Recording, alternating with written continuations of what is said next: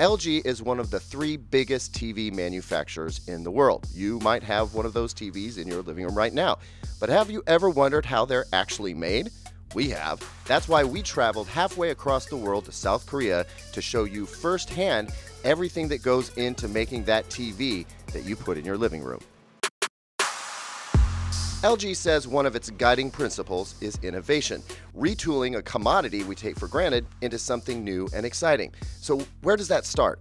You've heard of those facilities where highly guarded trade secrets are kept under lock and key, where security is fierce. Nobody gets in or out without prior approval. This is one of those places. This is LG Socho R&D facility, and it takes a lot to get in this place. You'll have to forfeit your cell phone, your laptop. But once you get inside, you get a picture of what LG does to take a product from its idea phase through the ringer. It then becomes a prototype and ultimately ends up in your home. All that security means no cameras, so we can't show the inside of this place to you, but we were amazed to see the creative labs built to foster open-minded thinking, an entire smart home built into a business building, and research centers where people off the street can interact with products and inform LG's product design. Of course, being AV geeks, we wanted to see how displays and audio gear gets developed. So we first visited LG's audio-focused R&D center, and we were surprised to find out just how seriously they take sound. This sound-isolated and acoustically treated room filled with a collection of high-end home audio speakers, some of them are like decades old, is where LG puts its own speakers through subjective tests. LG told us it wants every soundbar, every Bluetooth speaker, every home theater system to stand up to some of the best speakers ever made. And you'd be surprised at how detailed they get. They have data that tells them the kind of sound profiles folks in England like versus the sort preferred by Americans, for example. And they use this information to sculpt the sound quality for distinctly different versions of the same soundbar. So the LG soundbar you buy in London will sound different than you would buy in Cleveland. But while humans can judge sound subjectively, LG demands precision, objective measurements as well, which is why they built this incredible room. This is an anechoic chamber. Step inside and the world around you disappears. This is a place designed to block outside sound, so it is completely isolated from the rest of the building. But inside, it is designed to absorb sound, and it's a little eerie because when you talk, you realize the moment sound leaves your mouth, it disappears. The walls are lined with deep, thick sound absorption blocks. This allows LG to measure a speaker's output from every direction, which comes in helpful for testing their 360-degree wireless speakers. With our audio tour complete, we move on to LG's display facilities, where we think we'll see a few TVs and computer monitors. It turns out we have no idea what we're walking into. Behind these doors is a complete history, a museum, if you will, of everything that LG has done since 1966 in the world of television. Welcome to LG's display world. Dating all the way back to when LG was known as Gold Star, this place shows every step LG made from its first color tube TV right up to its groundbreaking OLED. You can step in close to get a deep sense for all the parts involved in a display panel, then step back and watch all that tech at work producing a glorious picture. And then you realize LG Display is about so much more than TV. If LG has its way, its tech is going to be infused into objects you never thought had display potential. But perhaps the most futuristic application of OLED isn't actually a TV or conventional display at all.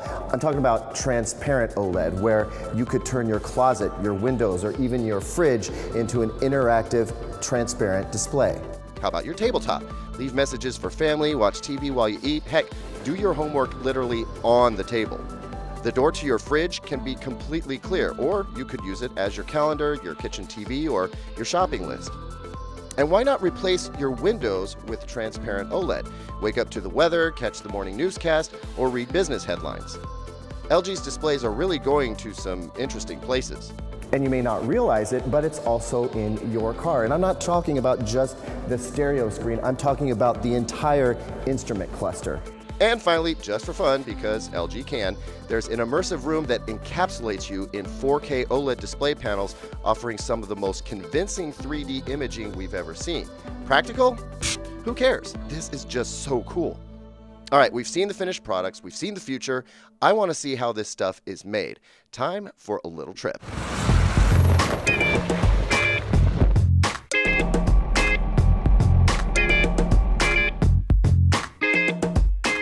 far, we spent most of our time in the northern part of the country where they do all their research and development. Now we're going to go south to see how they actually assemble all this stuff. And you know what they say, you got to get up to get down. So we've hopped in the LG corporate chopper to get down to Gumi and take a look at how they put all this stuff together.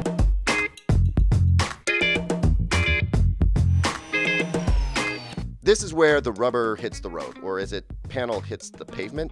The end of a long assembly line results in hundreds of OLED and LCD TVs boxed up on pallets, ready for shipment across the world. And this is just one of many factories. What's really interesting to see is how these TVs are assembled, tested, and packaged all in one contiguous line, with a carefully planned mixture of man and machine synced up for incredible efficiency. Banish any idea of a sweatshop from your mind. This is a state-of-the-art production facility where people work diligently, but this is the furthest thing from hard manual labor. The powered screwdrivers affixing circuit boards to TV panels is carefully calibrated not to over-tighten and suspended from above to reduce fatigue.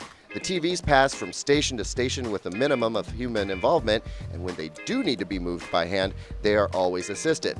This is best for both the workers and the product. These delicate OLEDs are large and potentially cumbersome, but as you can see, they make it to this boxing station thanks to clever automation. As the TVs pass along the line, they're tested with patterns, various input signals, and various input types. Everything gets verified, even the Ethernet ports. Of course, some defects can't be seen with the human eye, so highly sensitive scanners look to key areas to ensure pixels are all active and firing the way they should.